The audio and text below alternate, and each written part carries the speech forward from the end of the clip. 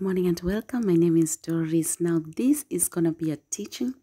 It's going to be a preaching. It's going to be some spiritual insight and a word that I'm going to share with you. Today, I'm just going to multitask everything. And I'm sorry, I'm not on camera again.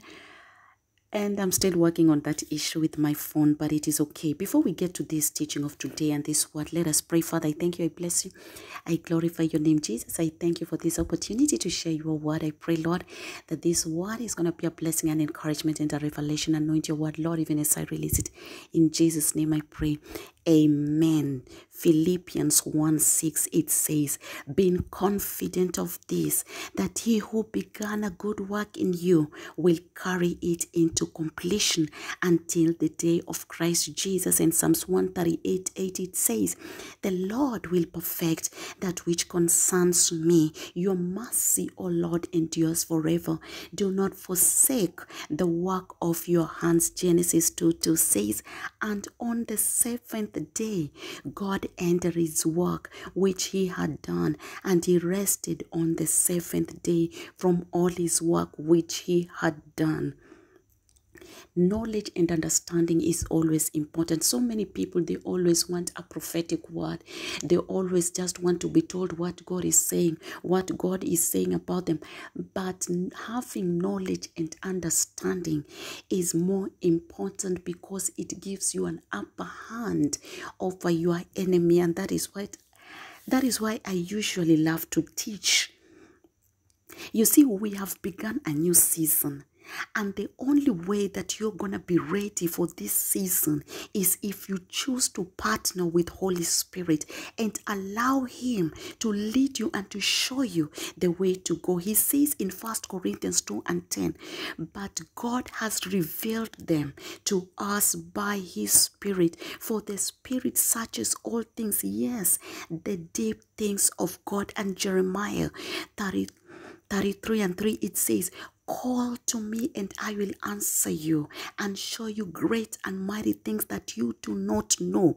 And Daniel 2:22, it says, he reveals deep and hidden things. He knows what lies in darkness, and light dwells with him. Every time a new season begins, things always seems blurry. Things will seem foggy. There is usually uncertainty and confusion as to how to proceed.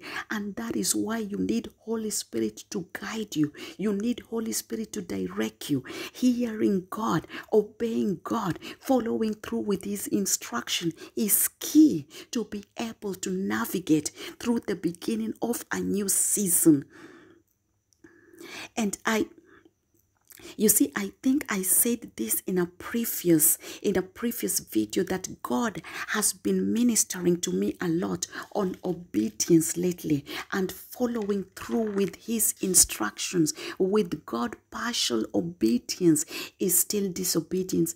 You have to obey fully to walk out his promise in your life. Sometimes the instructions God gives you may be totally unrelated to that which you are praying for or that which you have been believing God for, but just trust him, just obey him, obey the instruction. That is where so many people miss it.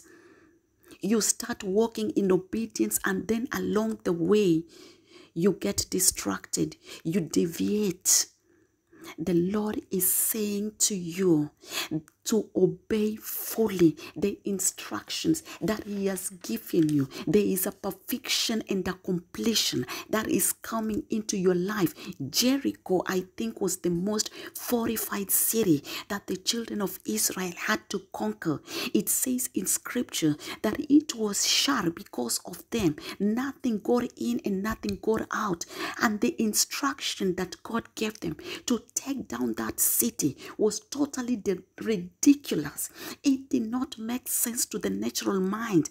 There are breakthroughs that are going to come in your life in this season, moving forward.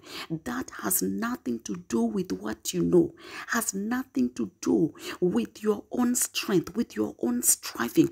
It's going to come supernaturally through your obedience to the instructions that God gives you. The instructions may not make sense to you. It may look silly. It may look plain ridiculous. Just trust and obey. He is bringing completion and perfection into your life. He wants you to enter into his rest.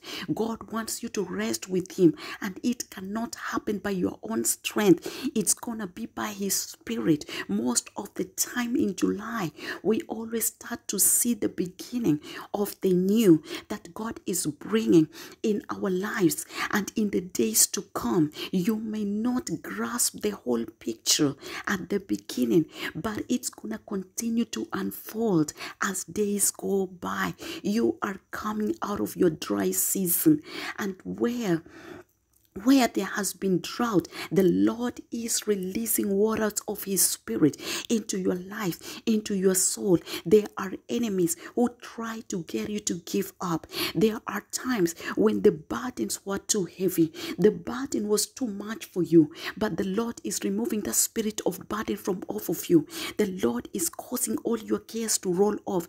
The Lord is sending you a supernatural provision, a financial breakthrough, and is calling you out of lack. The Lord is calling you out of poverty. He's bringing completion and perfection into your life. Trust and obey him. Last month, just towards the end of last month, I think it was the last week, I lost two of my aunties. They all died in a space of 1 week, and I was disturbed by it because, you see, I usually don't look at things in the natural, especially things that are not normal, that are out of the ordinary. I don't see things from a physical, natural perspective. And when I see things happen out of the ordinary, I will always seek God about it. And concerning this issue, the Lord said to me, it is a prophetic marker. There is a season that has ended. We are coming into a new season. The drought is over. The season of lack is over. You have made it. You have crossed over into the land of the living. You are stepping out of your wilderness and into your promised land. You are going to access new dimensions of supernatural increase. You have to be faithful in your obedience. You must pay attention to the instructions. You must pay attention to the leading of the Holy Spirit. There is a completion and a perfection that is coming your way, and God wants you to rest with him. He is gonna overshadow you with his goodness. The Lord is gonna overshadow you with his blessing, and you are gonna experience his tangible promise in this season. Just trust and obey. That is what the Lord is saying to you. May the Lord abundantly bless you. I love you all so much, and the Lord loves you so much more. He loves you with an everlasting love, and there is nothing that can separate you from his love, which is in Christ Jesus. Remember, trust and obey, for there is no other way. I love that hymn. God bless you.